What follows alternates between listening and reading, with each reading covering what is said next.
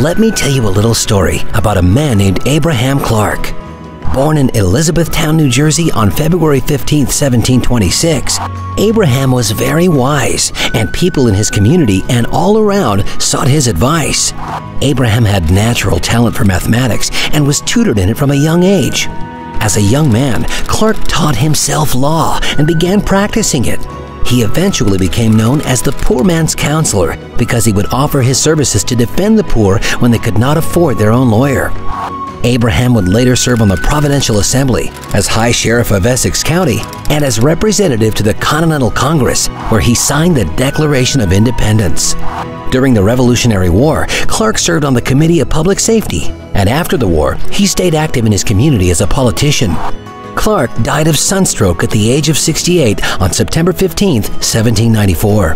And there you go, a little story about a man named Abraham Clark.